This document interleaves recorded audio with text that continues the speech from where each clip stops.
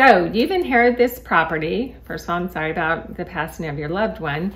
But you've got a lot of information, a lot of things coming at you, probably all at once. It's pretty overwhelming. I have lots of other videos about different aspects of this. But today I'm going to talk about 5 things I think you really need to be aware of that will just make it a lot easier before things, happen and you're like, oh shoot, I didn't know that. But be sure to stick around till the end because I have something that I think you'll like, a little freebie for you that will definitely make your life easier. But anyway, let's get right to it.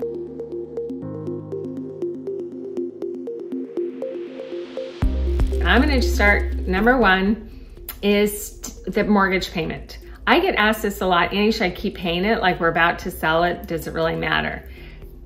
A couple of things here. Number 1, if there are funds available, keep paying the mortgage payment. It's just easier, keeps things simple. You won't incur any late charges.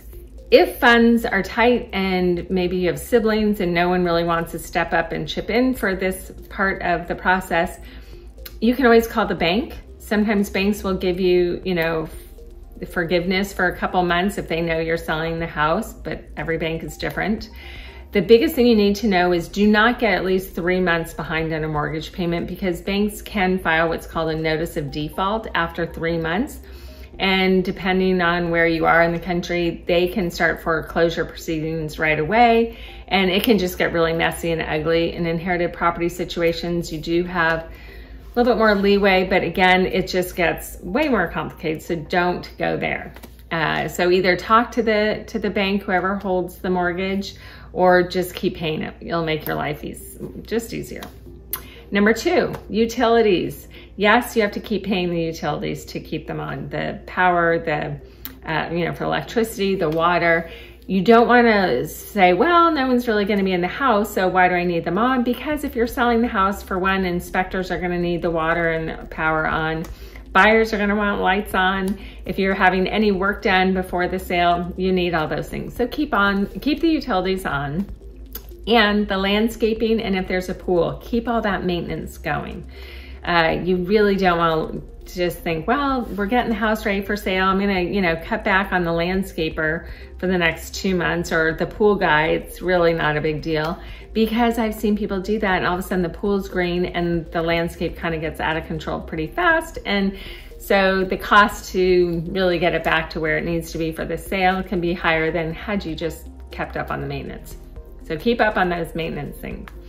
Number 3 is make sure you have a copy of the living trust. And actually I should have started with that at the beginning, that I'm assuming the house was in a living trust, that you're not going through the probate process with all that, although I guess in some of these situations it doesn't really matter. But in this case, you have the house is in a trust, and depending on how your relative, your parents or your loved one had the house in the living trust, maybe they had an attorney do it. A lot of times the attorney will give a big binder with all the legal documents. In that case, ask the attorney to get you an electronic copy. It's so much easier moving forward. I mean, it's great to have the binder there. That can come in handy in some situations, which I'll talk about in a sec, but the title company is going to need a copy of the full trust. Having an electronic copy is just, here you go. Here's an email. And some, your attorney can help you with this. Let's just say that your parents or your loved one just did a simple living trust on their own. They just have a document. Take it to, a FedEx place or a mailbox place. Get it scanned. It'll just make your life easier. Okay, next step. Okay, number 4 is make sure you have a minimum of 5 copies, certified copies of the death certificate of the person's house that you're selling. You want more than one because you're going to be asked for that for proof of, the death numerous places. And I've had some people say, well, I scanned it and I'm just going to email them. Well, unfortunately, a lot of places won't take a scanned copy or even just a paper copy that you want to turn in. They want the certified copy. So when you get the original death certificate, get a minimum of 5 certified copies. They're going to charge you for each one. Just pay it. Again, it's going to make your life easier than having to go back for an extra trip to get more certified copies. Okay, last tip of the day is make sure there is a bank account with the name, or the bank account is in the name of the trust.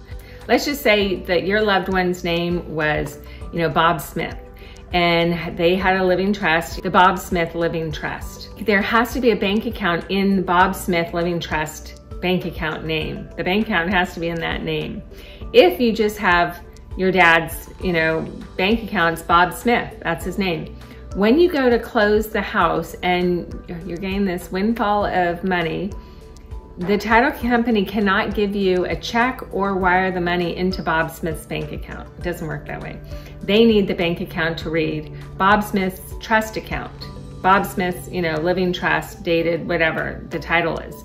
So that's where you're gonna have to make sure that the bank, you'll have to take in the copy of the trust, the living trust, show them, so either they'll open up a new account or you can verify there is, a lot of times when people get their living trust done through an attorney will tell them right out of the gates, make sure you have a bank account open with this name, but maybe they only put $20 in it, so you aren't really aware that it even exists. So take your documents, the living trust documents, go down to the bank and make sure there is a bank account so that when the funds from the sale are ready, it can be released right away. Again, I've had clients, or I've heard other people, usually I tell my clients ahead of time, but I have heard of times where it's closing day and no one remembered to tell the person to make sure that bank account was open. So they're racing around trying to open a bank account the last minute to get the funds released. Okay, so those are 5 things I think will help you just be a little bit more prepared for what's to come. Again, don't hesitate to reach out, my email, by commenting below, anything. I'm happy to answer questions. And now to my little freebie. So I've talked about it before, but I do have a workbook. You can buy it on Amazon, but I'm happy to give you a digital copy for free. It's all about things, questions to answer about how to be prepared for when it's your time. Again, no one likes to talk about death, but it's gonna happen, everybody. At some point, hopefully way later than sooner, but why not be prepared? So I can email you this copy. It's a way to just be super prepared. It's not a legal document, but it's a practical document. Legal documents don't talk about practical things in your life. Go ahead and email me and just say estate planning document, and I'd be happy to give that to you for free. So until next time, have a great one.